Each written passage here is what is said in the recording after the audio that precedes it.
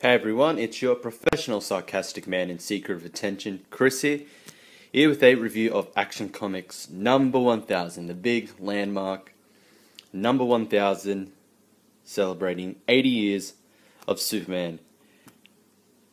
And it was great. It was, I really enjoyed this. I took my time reading this, and it was quite a long read. So, kind of a perspective of so every Thursday morning I go to my comic book store right as it opens. It opens at 9 a.m. so I leave my house 7:30 to get there just before 9 a.m. so I can get in and get my comics when they open. And then then it takes me about 30 minutes to get back home from get to a train station from there.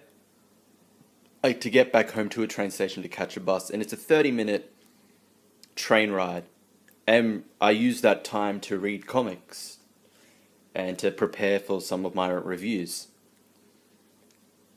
Usually, with how much I get, I get 9/10 of what I get. I finish reading in that 30 minutes. With Action Comics, I took my time, so this took me 15 minutes to read. Like if this was a standard Action Comics issue, it would take considerably less, because I just wanted to enjoy each different story. So $7.99 for this, or $12.50. This is $12.50 Australian to buy this, and this isn't the only one I bought. I bought all of the covers. Let's see. Here, I'll show you. We'll take a little detour from the review and ignore the messy flaws. So I bought all 10 issues. So the 30s, 40s, 50s, 60s, 70s, 80s, 90s, 2000s, and a blank version. The blank I wasn't going to get a blank version anyway, but I decided, like, one day I would want the writers to autograph, Action Comics number 1000, and like I could do it with these, but the blank one works so well. I can get them to autograph it, or I can get them to draw something on it. So yes, so $12.50 each for all of these. That's $120. That's about $125.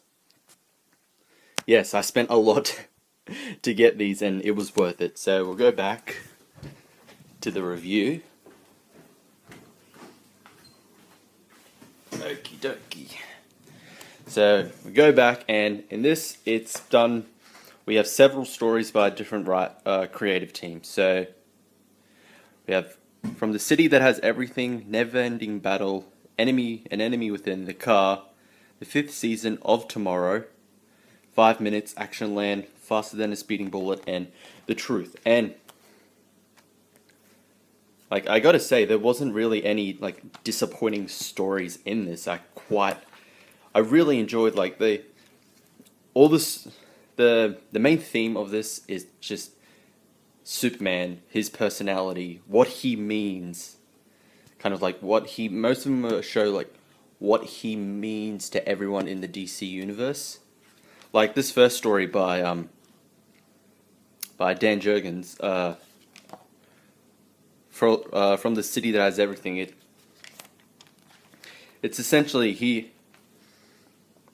there's a Thank You Superman kind of like event, and Clark doesn't want to be there because at the same time there's an alien invasion, but everyone else is kind of pressing him to go there, and he finally decides. He realizes he's been tricked. That Lois isn't talking to Perry White, because Perry White is actually the last person on stage to talk about Superman. And that's something like they have several different speakers talking about what Superman meant to them, and like how they met him, and he saved them from various different disasters. And they even have one of them is an ex-criminal that Superman kept on busting, and then he decided, like, I'm going to help you turn your life around. This isn't the sort of life you should have. Like, I don't want to this is something I don't want to do. I don't want to keep like catching you and throwing you in jail, which was like a nice touch to add. But it shows he goes off, but what he doesn't realize is he's not alone. Everyone's there to support him. Like while this invasion was going, while he was there, like patiently just trying to watch everything, so he could just have an excuse to go and stop an invasion. Like all the heroes were helping him out because it's an important day, not just for Superman but for everyone. And I quite enjoyed the message of this story, that he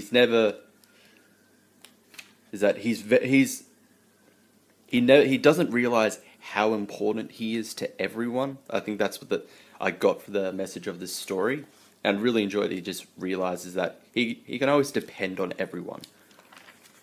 And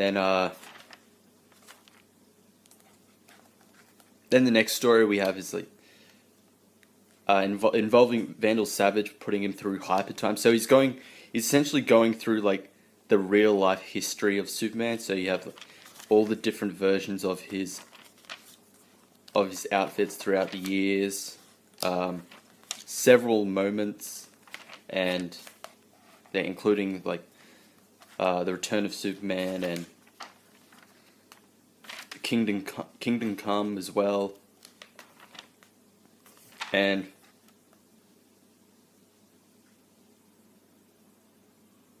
like the whole point of it is him kind of like acknowledging, respecting his past, because Vandal Savage is like, oh, I'm going to trap you throughout hyper time in history, and it's gonna kill you. And it's like, no, it teaches us, like it informs us, it teaches us, and most of all, it strengthens us. The past is very important to Superman. It's not something he will forget. And so that was Never Ending Battle by Peter J. Tomasi. Then the next story, The Enemy Within. It's just a short little story. It's like, it's not really about Superman. It's about the people of Metropolis and how much he admires them. That was a nice little story as well. And we have the car, which it's a callback to Action Comics #1, because this is about the most famous Superman cover, the most famous Action Comics cover of him lifting the car up. So he's actually talking to the person, like to the owner of the car, Butch. I think his name's Butch, and he's pretty much giving him an ultimatum. It's like you're a bad person, but because of your upbringing, like, and I'm going to give you have the chance to change it around. Will you do it? And eventually, yes, he does. And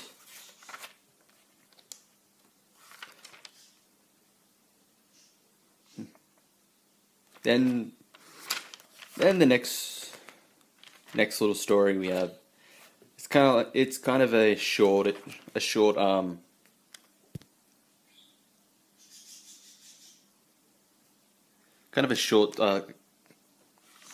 kind of like this, the beginning of like, gosh, can those birds shut up? Jesus Christ. Just a little short story about Superman, and like, so I did like that as well.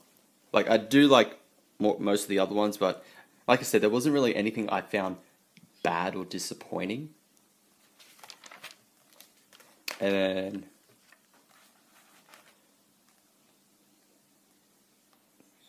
this one about like the last days of Earth, where Earth finally gets consumed by the sun, and Superman's there, and he's reminiscing about, this is his home. Krypton may have been the planet he was born on, but Earth will always be his home, and he's reminiscing of its last days, of all the good moments and memories from it. Just how we have just another Superman, just like a day in the life of Superman. It's like, geez, it's real tough. We have a Mxyzptlk story. Kind of, it's like, here's the history of Superman, and then I'm his worst enemy. I'm his arch nemesis. Forget about Lex and Doomsday and Zod and all that. It's, you know, just Mxyzptlk being obsessed with Superman as usual. Another kind of like Superman admiring like humanity, like the goodness within humanity. And interesting enough, this story was for Christopher Reeve. I thought that was pretty interesting as well. And we go to the last one, The Truth. The one, the beginning of Brian Michael Bendis' stories. Now, I was with everyone where a bit worried about how Bendis is going to handle it. How to handle Superman. Given he hasn't had a good track record recently with Marvel. I will say I'm interested to see how it goes. Like, it didn't really have a lot of the kind of Bendis-y, Marvel Bendis like stuff. Like if this was written by Marvel, and they had Bendis on it, they would have had Supergirl just be the hero of this story. But no, she's just quickly knocked out, and then. But this is just a introduction to the Man of Steel miniseries that Bendis will do before his Superman in Action Comics runs begins. So, yeah, that's it.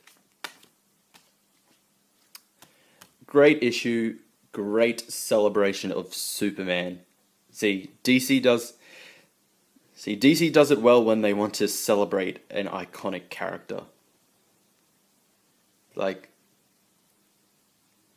or usually just, I mean, just character in general, they do it well to celebrate it. I mean, you look over at Marvel. July will have I think it was like the 50th anniversary of Carol Danvers. So what are they going to do? They've relaunched another series, and it's going to be a retelling of her origin. Yeah, that's definitely celebrated well. Oh, this touches on several of his origins and just other stories. It was really good. I really, really enjoyed this. I am hoping the future of Superman is in good hands with Bendis. I hope DC knows what they're doing. But like I said, The Truth, Bendis' story in this, not bad. It's not bad.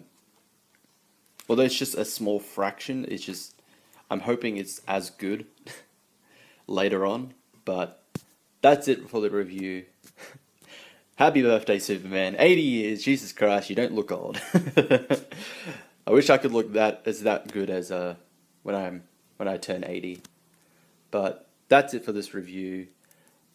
Leave a like, subscribe, hit the notification bell, and I'll see you all next time.